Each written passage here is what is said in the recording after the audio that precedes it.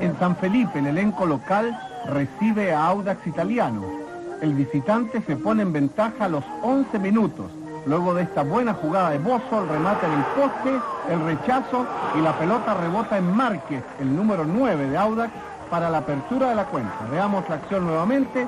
El rechazo en la planta del pie del 9 rebota el balón y es gol de Audax Italiano. 1-0 el elenco itálico.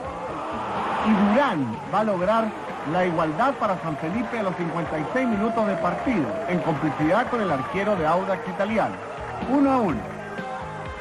Contraataque de Audax, nuevamente Bozo, de gran actuación, la pelota sobre el costado derecho, gran intervención de Tapia, el arquero San Felipe, Campos, centro y vean qué voleo de Sergio Rodríguez para poner a los 58 minutos en ventaja a Audax Italiano, uno de los mejores goles de la jornada, un voleo impresionante.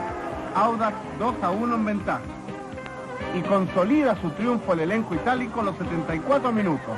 Pérez por el sector izquierdo, centro y el cabezazo impecable de Bozo para el triunfo de Audax 3, San Felipe 1.